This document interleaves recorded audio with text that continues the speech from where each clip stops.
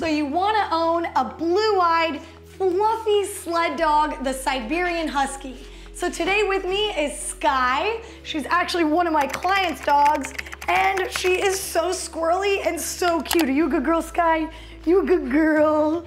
She is so adorable. So if you want to see more adorable pups like Sky here, go ahead and follow me on Instagram, Lindsay Butzer DBM, and you'll also see my personal life, me and my 6 dogs, and what I do at work as a veterinarian. All right, let's get into this gorgeous dog breed, the Siberian Husky.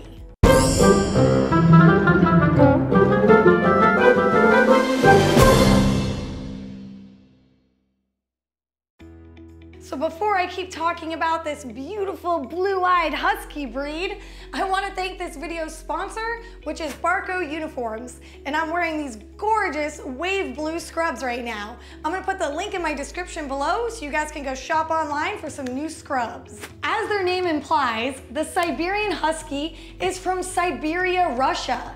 And they were used as racing sled dogs and used for transportation in rural communities. They can have brown or crystal blue eyes, or one of each, and are said to have a mischievous expression to them. They are part of the working group dogs at AKC dog shows, and they're moderately compact, well-furred bodies. They have erect ears and a brushed tail, suggesting their northern heritage.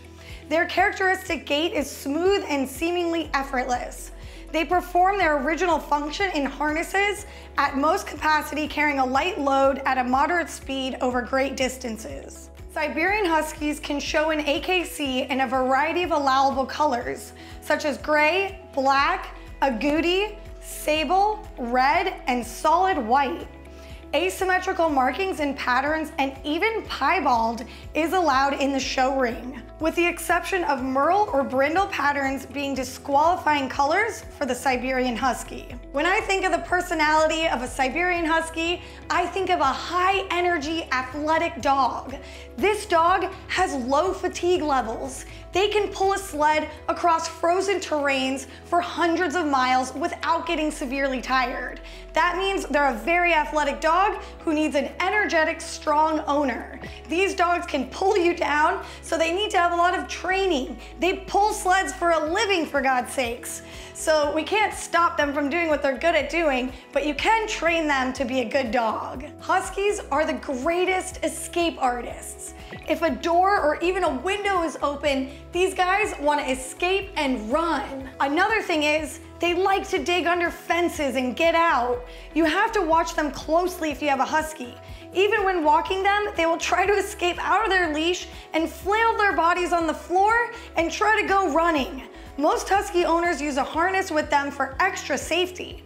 They are generally food motivated, so if they do get out, you could try shaking some food to catch them. Huskies are super smart, but they're also very stubborn. So you're gonna have a lot of bones and toys and entertainment for them, which they will definitely chew up and destroy, but you don't want them chewing your house. So if you have a husky, be prepared to be getting them a lot of bones and chew toys to keep them busy. Huskies are known to be good with children, and they like to play and are generally not aggressive, but can be too playful. So you still need to monitor them with kids like any other dog breed. A husky's temperament is meant to be friendly and gentle. They're alert dog breeds that will bark if an intruder comes in, but they're not known as good guard dogs. They will probably look at the intruder and run the other way. People also love Huskies because they're vocal. These guys howl like wolves, they chirp, they talk, they make all sorts of sounds. And humans just love that and think it's so cute.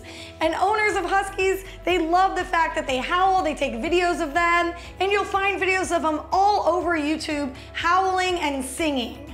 Huskies shed a lot. So taking care of their hair coat might be too much work for you if you're thinking about getting a husky. They blow their coat twice a year, where a ton of hair is everywhere in your house. So the way you could deal with that is brushing them twice a day, or they sell these vacuum brushes that I've seen a lot of videos about that suck up the hair as you brush your dog. So remember, Huskies are gonna be high maintenance in the grooming department. 2 more things about their hair coat is that you never want to shave a husky. their hair can grow back patchy or not grow back normal at all.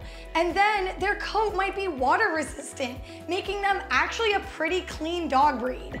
And you only need to bathe them about every 2 to 3 months to keep them clean. You just need to do a lot of brushing and just kind of dust them off, but in general, the Husky is a clean dog breed.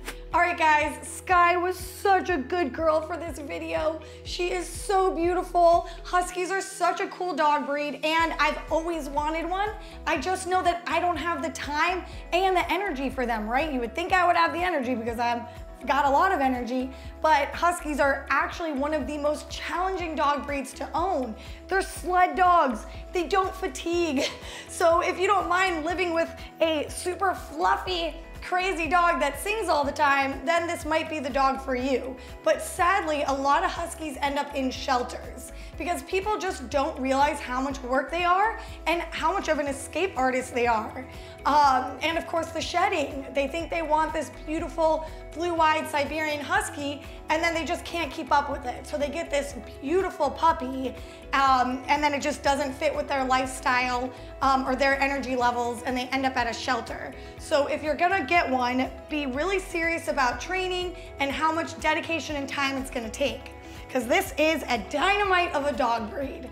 All right guys, comment below if you have a Husky, if you have any other tips to share for people looking for a Husky. I have millions of people watching my videos and pet parents and new pet owners. So comment below, hit that subscribe button, hit the thumbs up so my videos circulate, and I'll see you guys next week.